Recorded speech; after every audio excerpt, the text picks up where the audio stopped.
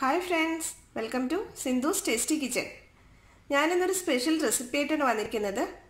ഇത് എൻ്റെ അമ്മ എനിക്ക് പറഞ്ഞു തന്ന റെസിപ്പിയാണ്. അപ്പോൾ ഇതിനെ കടുമുടു എന്നാണ് പറയുന്നത്. ഇത് ഞങ്ങൾ ചെറിയ കുട്ടികളായിരിക്കുമ്പോൾ തന്നെ വീട്ടിലുണ്ടാക്കാറുള്ളൊരു സ്വീറ്റാണ്. അപ്പോൾ ഇത് ഗസ്റ്റുകൾക്കൊക്കെ കൊടുക്കുമ്പോൾ എല്ലാവരും ചോദിക്കാറുണ്ട് ഇതിൻ്റെ റെസിപ്പി എന്താണ്, ഇതെങ്ങനെയാണ് ഉണ്ടാക്കുന്നത്, പിന്നെ ഇതിൻ്റെ ഷേപ്പൊക്കെ എങ്ങനെയാണ് ഉണ്ടാക്കിയെടുക്കുന്നത് എന്നൊക്കെ. അപ്പോൾ നമുക്കിത് എങ്ങനെയാണ് ഉണ്ടാക്കുന്നതെന്ന് നോക്കാം. അപ്പോൾ ഇത് എന്തായാലും എല്ലാവർക്കും ഇഷ്ടപ്പെടും, എല്ലാവരും വീട്ടിൽ ട്രൈ ചെയ്യണം. അതിനു മുമ്പ് ഇതുവരെ എൻ്റെ ചാനൽ സബ്സ്ക്രൈബ് ചെയ്യാത്തവർ തീർച്ചയായിട്ടും സബ്സ്ക്രൈബ് ചെയ്യണം, എന്നെ സപ്പോർട്ട് ചെയ്യണം. അപ്പോൾ നമുക്കിത് എങ്ങനെയാണ് ഉണ്ടാക്കുന്നതെന്ന് നോക്കാം. കടുമുട ഉണ്ടാക്കാൻ തുടങ്ങാം. അതിന് വേണ്ടിയിട്ട് ഇതുപോലെ ഒരു കപ്പ് പൊടി, ഇത് വറുത്ത പൊടിയാണ്. നമ്മൾ പത്തിരിപ്പൊടി അല്ലെങ്കിൽ അപ്പം പൊടി എന്നൊക്കെ പറഞ്ഞിട്ട് കടയിൽ നിന്ന് വാങ്ങുന്ന പൊടിയാണ്. ഞാനിപ്പോൾ ഈസ്റ്റേണിൻ്റെ പൊടിയാണ് എടുത്തിരിക്കുന്നത്. ഇത് നമുക്ക് ഒന്നും കൂടി ഒരു ഫ്രൈ പാനിലിട്ടൊന്ന് ചൂടാക്കി എടുക്കണം. പിന്നെ വേണ്ടത് അര കപ്പ് തേങ്ങയാണ്. ആ തേങ്ങ ഒരു മിക്സിയുടെ ജാറിലിട്ടിട്ട് ഇതുപോലെ 4-5 ചുമന്നുള്ളി, പിന്നെ 2 കഷ്ണം വെളുത്തുള്ളി, പിന്നെ ഒരു നുള്ള് പെരിഞ്ജീരകം, പിന്നെ വേണ്ടത് ഒരു 2 നുള്ള് ചെറിയ ജീരകം, നമ്മുടെ ചെറിയ ജീരകം ഉണ്ടല്ലോ അത്. ഇത്രയും സാധനങ്ങൾ ഇട്ടിട്ട് ഇത് നന്നായിട്ടൊന്ന് അടിച്ചെടുക്കാം. തേങ്ങ, ഉള്ളിയും ജീരകവും ഒക്കെ ചേർത്തിട്ട് ഇതുപോലെ നന്നായിട്ട് അരച്ചെടുത്തിട്ടുണ്ട്.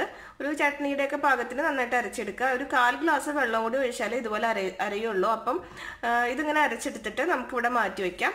ഇനി വേറൊരു ജാറിൽ ഇതുപോലെ തന്നെ ഒരു അര കപ്പ് തേങ്ങ, മൊത്തം തേങ്ങാമുറിയുടെ കണക്ക് പറയുകയാണെങ്കിൽ ഒരു 1/4 തേങ്ങയുടെ മതിയാവും, അതായത് 1.5 മുറി തേങ്ങ. ഇതിലേക്ക് ഒരു അര കപ്പ് വെള്ളം ഒഴിച്ചിട്ട് നമുക്കൊന്ന് മിക്സിയിൽ നന്നായിട്ട് അടിച്ചെടുക്കാം. അത് നമുക്കൊരു പാത്രത്തിലേക്ക് അരിച്ചെടുക്കാം. ഇനി ഈ പീര അര കപ്പ് വെള്ളം കൂടി ഒഴിച്ചിട്ട് നമുക്ക് ഇതിൻ്റെ 2ാം പാലും കൂടി അടിച്ചെടുക്കാം. ബാക്കി കൂടെ അടിച്ചെടുത്തിട്ടുണ്ട്. നമുക്ക് നന്നായിട്ടൊന്ന് പിഴിഞ്ഞെടുത്തിട്ട്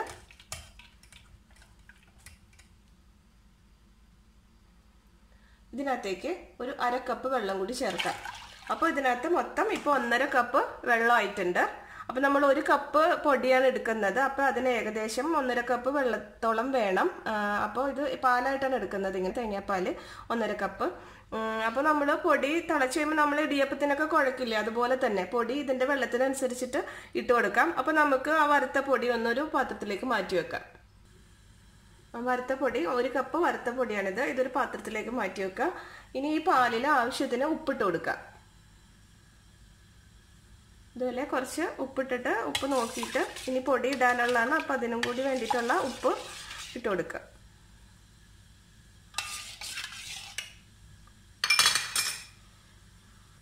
ഒരു 1/2 ടീസ്പൂൺ ഉപ്പ് മതിയായിരിക്കും. അപ്പോൾ നമുക്കിനി ഇത് എല്ലാം കൂടി ഒന്ന് തിളപ്പിച്ച് മിക്സ് ആക്കി എടുക്കാം. അതിന് വേണ്ടിയിട്ട് നമുക്ക് ഈ പാല് ഒരു പാനിൽ ഒഴിച്ചൊന്ന് ചൂടാക്കി എടുക്കാം. നമ്മുടെ ഇടിയപ്പത്തിൻ്റെ മാവ് നമ്മൾ തിളച്ച വെള്ളത്തിൽ നനച്ചെടുക്കണ പോലെ തന്നെ അതിൻ്റെ കൂടെ അത് ഈ തേങ്ങാപ്പാലും ഈ തേങ്ങയും കൂടി ചേർത്തിട്ടാണ് മാത്രം. അപ്പോൾ ആദ്യം പാലൊന്ന് തിളപ്പിച്ചെടുക്കാം. അപ്പോൾ നമ്മുടെ 1.5 കപ്പ് തേങ്ങാപ്പാൽ ഞാനിതുപോലെ ഒരു പാനിൽ ചൂടാക്കാൻ വെച്ചിട്ടുണ്ട്. ഇതിനകത്ത് ആവശ്യത്തിന് ഉപ്പ് ചേർത്തിട്ടുണ്ട്. ഇനി നമുക്കിതൊന്ന് തിളച്ച് വരുമ്പോൾ നമ്മുടെ തേങ്ങ അരച്ചതും കൂടി ചേർക്കാം. പിരിഞ്ഞു പോവാണ്ട് ഒന്ന് ഇളക്കി കൊടുക്കണം.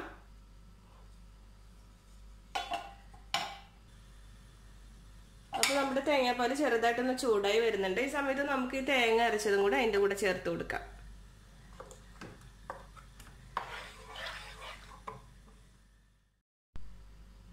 ഇപ്പോൾ നമ്മുടെ തേങ്ങാപ്പാൽ നന്നായിട്ട് ചൂടായിട്ടുണ്ട്. ഇതൊന്ന് ചെറുതായി തിളച്ച് തുടങ്ങുമ്പോൾ നമുക്ക് തീ ഓഫ് ചെയ്തിട്ട് ഈ പൊടിയിട്ട് നന്നായിട്ടൊന്ന് മിക്സ് ചെയ്തെടുക്കാം.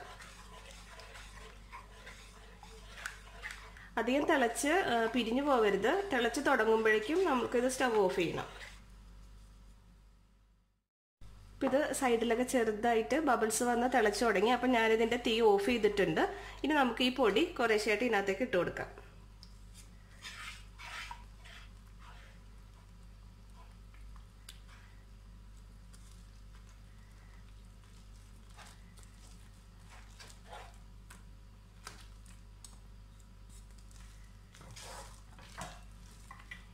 നന്നായിട്ടൊന്ന് ഇളക്കി യോജിപ്പിക്കണം. അത് കഴിഞ്ഞിട്ട് നമുക്കിത് കൈ കൊണ്ട് നന്നായിട്ടൊന്ന് കുഴച്ചെടുക്കാം.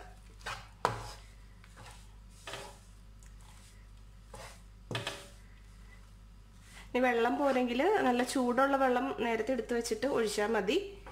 അല്ലെങ്കിൽ വെള്ളം കൂടുതലാണെങ്കിൽ കുറച്ചും കൂടി പൊടി ഇട്ട് കൊടുക്കുക. അങ്ങനെ 2 ഓപ്ഷനും ഉണ്ട്. അപ്പോൾ നമ്മളിതിപ്പോൾ ചിലപ്പോൾ ഓരോ പൊടിയുടെ അനുസരിച്ചിട്ട് നല്ല ഫ്രൈ ആയിട്ടുള്ള പൊടിയാണെങ്കിൽ ചിലപ്പോൾ വെള്ളം പോരാണ്ട് വരും. അല്ലെങ്കിൽ സാധാരണ പൊടിയാണെങ്കിൽ ചിലപ്പോൾ വെള്ളം കൂടി പോകും. അപ്പോൾ നമ്മളെപ്പോഴും ഇത്തിരി ചൂടുവെള്ളം സൈഡിൽ വെച്ചാൽ മതി. അപ്പോൾ ഇത് വെള്ളം പോരെങ്കിൽ അന്നേരം ഒഴിച്ചു കൊടുത്താൽ മതി. അല്ലെങ്കിൽ പൊടി പോരെങ്കിൽ പൊടി ഇട്ട് കൊടുക്കാം. ഇത് നമുക്കിനി ഒന്ന് ചെറുതായിട്ടൊന്ന് ചൂടാറി കഴിയുമ്പോഴത്തേന് നമുക്ക് കുഴയ്ക്കാൻ കൈ പൊള്ളാത്ത ഒരു ചൂടിൽ തന്നെ നന്നായിട്ട് ഒന്ന് കുഴച്ചെടുക്കാം. ഇതുപോലെ ചൂട് തേങ്ങാപ്പാലിലിട്ട് നന്നായിട്ട് കുഴച്ചെടുത്തിട്ടുണ്ട്. നമുക്ക് ഇനി ഇത് ചെറിയ ഉരുളകളായിട്ട് ഉരുട്ടിയെടുക്കാം. അതായത് ഇതുപോലുള്ള ചെറിയ ഉരുളകൾ, ഒരു ചെറിയ രാശിക്കായൊക്കെ ഇല്ലേ, അതുപോലത്തെ അത്രയുള്ള ഉരുളകളായിട്ട് ഇത് മുഴുവൻ നമുക്ക് ഉരുട്ടിയെടുക്കണം. ഇത് ഉരുട്ടിയെടുക്കാൻ അധികം ബുദ്ധിമുട്ടൊന്നുമില്ല കേട്ടോ. വീട്ടിലെ പിള്ളേരൊക്കെ ഉണ്ടെങ്കിൽ ഇതുപോലെ കൈയൊക്കെ കഴിച്ച് തുടച്ചിട്ട് ഇതുപോലെ നന്നായിട്ട് ഉരുട്ടാൻ പറഞ്ഞാൽ മതി. അവർക്കതൊരു രസമായിരിക്കും. അപ്പോൾ നമ്മളൊരു ക്രാഫ്റ്റ് വർക്കൊക്കെ ചെയ്യണ പോലെ പിള്ളേരെയും കൂടി അതിനകത്ത് ഉൾപ്പെടുത്തുമ്പോൾ അവർക്കും ഒരു സമയം പോലെ ആയിരിക്കും.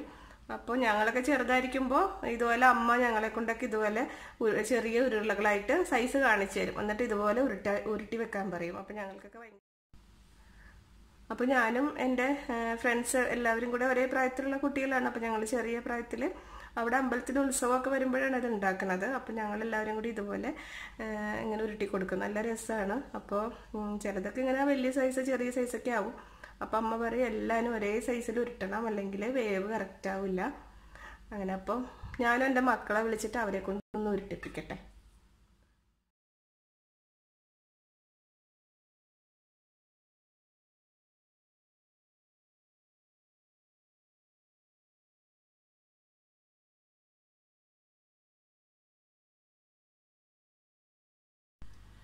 ഇപ്പോൾ നമ്മുടെ ഉരുളകളെല്ലാം റെഡി ആയിട്ടുണ്ട്. ഇത് മക്കളെല്ലാവരും കൂടി ഉരുട്ടിപ്പോൾ 5 മിനിറ്റ് കൊണ്ട് തീർന്ന്.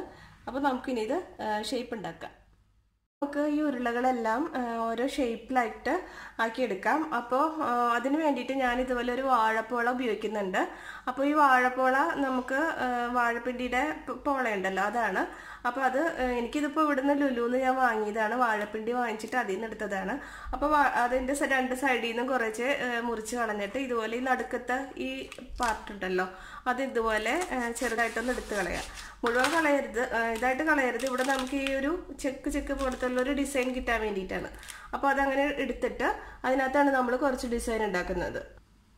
ഇതിങ്ങനെ മേളിൽ നിന്ന് ചേർത്ത് മുറിച്ച് കളയണം കേട്ടോ. നമുക്ക് ഈ ഇതുകളുണ്ടല്ലോ, ഇങ്ങനത്തെ ഉള്ള ആ ചെക്കായിട്ടുള്ള ഹോളുകൾ അത് പോവരുത്.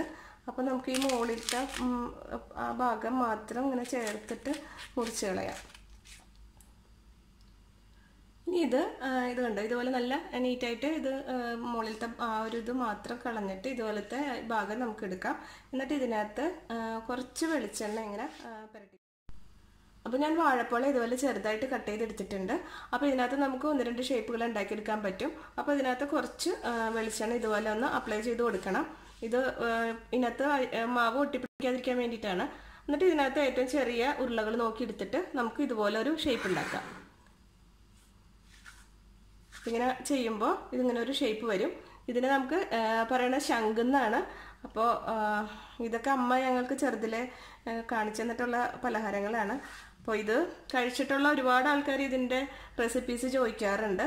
അപ്പോൾ എല്ലാവരും ഇത് കാണുമ്പോൾ ഉണ്ടാക്കി നോക്കണം. കണ്ടോ, ഇതിൻ്റെ ശംഖിൻ്റെ ഒരു ഷേപ്പാണ്. ഇതുപോലെ നമുക്ക് 2-3 ഡിസൈനും കൂടെ ഉണ്ടാക്കിയെടുക്കാൻ പറ്റും. ഒരു പാത്രം വെച്ച് കൊടുത്താൽ മതി.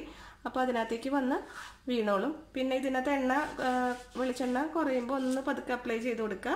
വീണ്ടും ഇതുപോലെ ചെയ്യുക. അപ്പോൾ നമ്മുടെ ഈ ഉണ്ടകളിലൊരു 4-ൽ 1 ഭാഗം ഈ ഷേപ്പ് ഉണ്ടാക്കാം. ഞാനിവിടെ 4 ഷേപ്പാണ് ഉണ്ടാക്കുന്നത്. അപ്പോൾ ഓരോ ഷേപ്പ് ഉണ്ടാക്കിയിട്ട് അത് മാത്രമായിട്ട് വറുത്തെടുക്കണം, അല്ലെങ്കിൽ വേവ് കറക്റ്റ് ആവില്ല. അപ്പോൾ ഇതൊരു 4-ൽ 1 ഉണ്ടാക്കി കഴിയുമ്പോൾ ഇത് മാറ്റി വെക്കാം.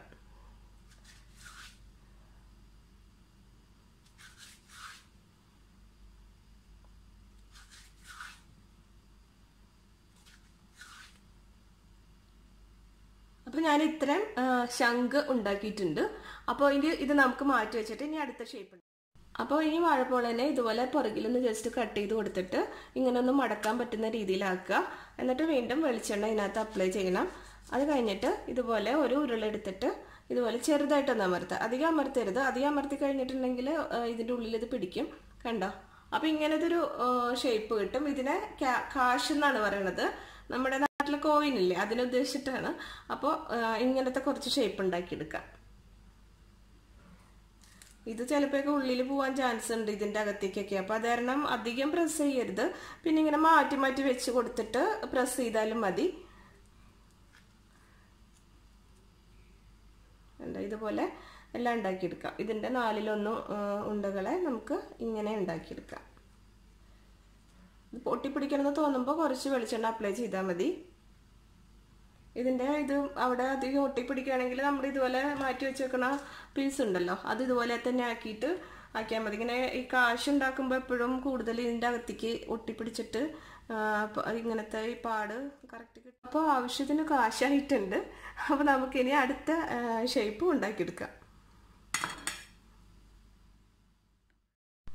അപ്പോൾ നമ്മുടെ വാഴപ്പോള കൊണ്ട് ഉണ്ടാക്കുന്ന 2 ഷേപ്പ് ഉണ്ടാക്കി കഴിഞ്ഞു. ഇനി നമുക്ക് കൈ കൊണ്ട് തന്നെ ഉണ്ടാക്കുന്ന ഷേപ്പാണ്. അതിന് വേണ്ടിയിട്ട് ഇതുപോലെ കയ്യിൽ കുറച്ച് വെളിച്ചെണ്ണ അപ്ലൈ ചെയ്യണം. എന്നിട്ട് ഇതുപോലെ ഉണ്ടകൾ എടുത്തിട്ട് ഇങ്ങനെ ഒന്ന് നീളത്തിൽ ഉരുട്ടണം. എന്നിട്ട് ഇതിൻ്റെ നടുഭാഗം ഇങ്ങനെ ചേർത്ത് വെച്ചിട്ട് ഇങ്ങനെ ഒന്ന് ആക്കി കൊടുക്കണം. അപ്പോൾ ഇത് പിച്ചിമുട്ട് എന്ന് പറഞ്ഞ ഷേപ്പായി. അങ്ങനെ ഈ പിച്ചിമുട്ട് കുറച്ച് ഉണ്ടാക്കിയെടുക്കാം. ഇതിൽ മക്കൾ ഉരുട്ടിയപ്പോൾ ചിലതൊക്കെ വലുതായിട്ട് വന്നിട്ടുണ്ടായിരുന്നു. അപ്പോൾ ഞാനതെല്ലാം ചെറുതാക്കിയിട്ടുണ്ട്. അധികം വലുതായി കഴിഞ്ഞിട്ടുണ്ടെങ്കിൽ ഇത് വറുത്തെടുക്കുമ്പോൾ വേവാൻ ബുദ്ധിമുട്ടാണ്. അതുപോലെ ചെറുത് കഴിക്കാനാണ് രസം. അപ്പോൾ ഇതുപോലെ ഓരോന്നും ഉണ്ടാക്കിയെടുക്കുക. ഈ ഉരുളകൾ ഈ പറഞ്ഞ പോലെ ഒരു ചെറിയ ഉണ്ടകൾ മതി. ഇതിനകത്ത് കാണുമ്പോൾ വലിപ്പം തോന്നുമായിരിക്കും, പക്ഷെ ചെറുത് മതി. അതായത് ഒരു രാശിക്കായനേക്കാളൊക്കെ ചെറുത്. അപ്പോൾ ഇനി നമുക്കിത് ഇതുപോലത്തെ കുറച്ച് ഷേപ്പ് ഉണ്ടാക്കിയെടുക്കാം. അപ്പോൾ നമ്മുടെ പിച്ചിമുട്ടൊക്കെ റെഡി ആയിട്ടുണ്ട്. നമുക്കിനി അടുത്ത ഷേപ്പ് ഉണ്ടാക്കിയെടുക്കാം. അതിന് വേണ്ടിയിട്ട് ഇതുപോലെ തന്നെ വിരലിൽ കുറച്ച് ഓയിൽ അപ്ലൈ ചെയ്യണം. എന്നിട്ട് ഇതുപോലെ ഒരു ബോൾ എടുത്തിട്ട് ഇങ്ങനെ ഒന്ന് പ്രസ് ചെയ്യുക. ജസ്റ്റ് ഇങ്ങനെ ഒന്ന് പ്രസ് ചെയ്തെടുത്താൽ മതി. അപ്പോൾ ഇതിനെ പൂവെന്നാണ് പറയുന്നത്. അപ്പോൾ ഇതുപോലെ കുറച്ച് ഉണ്ടാക്കിയെടുക്കാം. ഒന്നുകൂടെ ഉരുട്ടിയിട്ട് ഇതുപോലെ ജസ്റ്റ് ഇങ്ങനെ ഒന്ന് പ്രസ് ചെയ്താൽ മതി.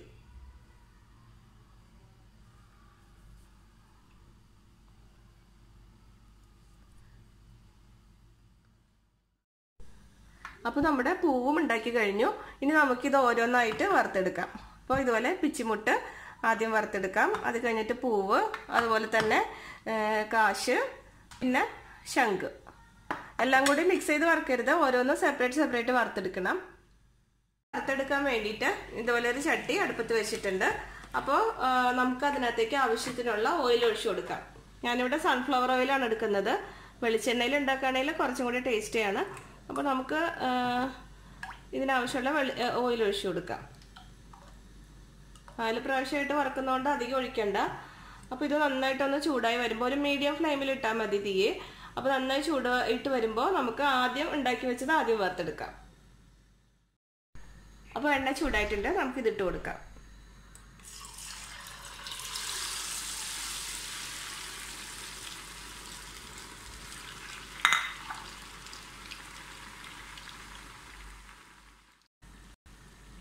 ഇപ്പോൾ നമ്മുടെ കാശ് നല്ല ഗോൾഡൻ ബ്രൗൺ ആയിട്ട് വന്നിട്ടുണ്ട്. ഒരു 5-6 മിനിറ്റ് എടുക്കും കേട്ടോ ഇത്രയും മുരിഞ്ഞ് വരാൻ വേണ്ടിയിട്ട്.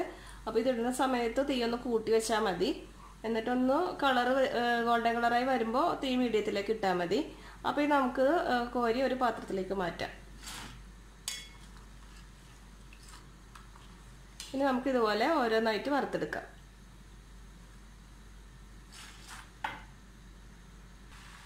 ഈ ഒരു കളറാകുമ്പോൾ ഇതുപോലെ വറുത്ത് ഒരു സ്ട്രെയിനറിലേക്ക് വെക്കാം. ഇപ്പോൾ നമ്മുടെ കടുമുട എല്ലാം നന്നായിട്ട് വറുത്തെടുത്തിട്ടുണ്ട്. ഇതുപോലെ ഒരു ഗോൾഡൻ കളറാകുമ്പോഴാണ് വറുത്ത് കോരേണ്ടത്. അപ്പോൾ നമുക്കിതിനി കുറച്ച് പഞ്ചസാര പാവ് കാച്ചിയിട്ട് അതിനകത്ത് ഒന്ന് അപ്പോൾ അതിന് വേണ്ടിയിട്ട് ഇതുപോലെ ഒരു പാൻ അടുപ്പത്ത് വെച്ചിട്ട് ഏകദേശം ഒരു 1/2 കപ്പ് ഓളം പഞ്ചസാര നമുക്ക് ഒന്ന് മെൽട്ടാക്കി എടുക്കാം. ഇതിലേക്ക് ഒരു 1/2 കപ്പ് വെള്ളം ഒഴിക്കുന്നുണ്ട്.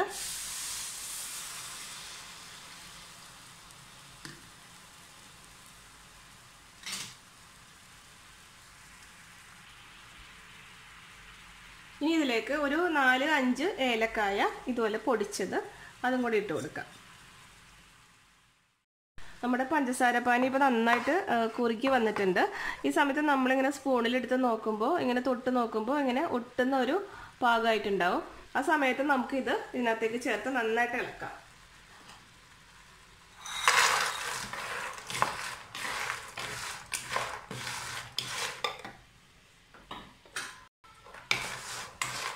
എല്ലാവരും നന്നായിട്ട് ഇതിനകത്ത് ഒന്ന് ഇളക്കിയെടുക്കണം.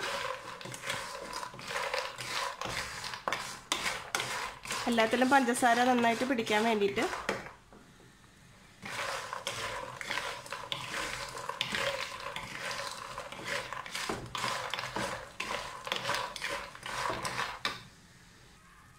അപ്പോൾ എല്ലാവരും നന്നായിട്ട് പഞ്ചസാരയിൽ കോട്ട് ചെയ്തെടുത്തിട്ടുണ്ട്. ഇനി നമുക്കിത് തണുത്ത് കഴിയുമ്പോൾ ഇത് നല്ല വൈറ്റ് ക്രിസ്റ്റൽസ് പഞ്ചസാരയുടെ ഇതിൻ്റെ മുകളിൽ നന്നായിട്ട് കാണാൻ പറ്റും. അപ്പോൾ അത് കഴിയുമ്പോൾ നമുക്കിത് ഒരു കുപ്പിയിൽ എന്തെങ്കിലും ഇട്ട് വെച്ചാൽ ഈവനിങ് സ്നാക്സ് ആയിട്ടോ ഒക്കെ എടുക്കാൻ പറ്റും. കുട്ടികൾക്കൊക്കെ വളരെ ഇഷ്ടപ്പെടും. അപ്പോൾ നമുക്കിതിനി ഒന്ന് തണുക്കണ വരെ വെയിറ്റ് ചെയ്യാം. അപ്പോൾ നമ്മുടെ കടുമുടൊക്കെ റെഡി ആയിട്ടുണ്ട്. വളരെ ടേസ്റ്റി ആയിട്ടുണ്ട്. അതുപോലെ തന്നെ ഇത് നല്ല ക്രിസ്പിയാണ്, നല്ല സ്വീറ്റാണ്. അപ്പോൾ എല്ലാവർക്കും ഇത് ഇഷ്ടപ്പെടും. കുട്ടികൾക്ക് മാത്രമല്ല എല്ലാവർക്കും ഇഷ്ടപ്പെടും. അപ്പോൾ ഇത് ഉണ്ടാക്കി നോക്കിയിട്ട് നിങ്ങൾ എന്നെ ഫീഡ്ബാക്ക് അറിയിക്കണം. ഇത് കുറച്ചുകൂടി അളവിൽ കൂടുതൽ ഉണ്ടാക്കുകയാണെങ്കിൽ നമുക്കിതൊരു ടിന്നിലൊക്കെ ഇട്ട് വെച്ചാൽ കുട്ടികൾക്കൊക്കെ ഇടക്ക് എടുത്തു വന്ന് കഴിക്കാനൊക്കെ പറ്റും. അതുപോലെ ഗസ്റ്റൊക്കെ വരുമ്പോൾ കൊടുക്കുകയാണെങ്കിൽ എല്ലാവർക്കും ഇഷ്ടപ്പെടും. ഇത് സാധാരണ എൻ്റെ വീട്ടിലുണ്ടാക്കുമ്പോൾ കഴിക്കുമ്പോൾ എല്ലാവരും ഇതിൻ്റെ റെസിപ്പി ചോദിക്കാറുണ്ട്. അപ്പോൾ നിങ്ങളെല്ലാവരും ഇത് ഉണ്ടാക്കി നോക്കിയിട്ട് എന്നെ ഫീഡ്ബാക്ക് അറിയിക്കണം. അതുപോലെ തന്നെ ഇതുവരെ എൻ്റെ ചാനൽ സബ്സ്ക്രൈബ് ചെയ്യാത്തവർ തീർച്ചയായിട്ടും സബ്സ്ക്രൈബ് ചെയ്യണം. അപ്പോൾ ഇനിയും ഇതുപോലെയുള്ള നല്ല നല്ല റെസിപ്പീസ് ആയിട്ട് നമുക്ക് വീണ്ടും കാണാം. താങ്ക്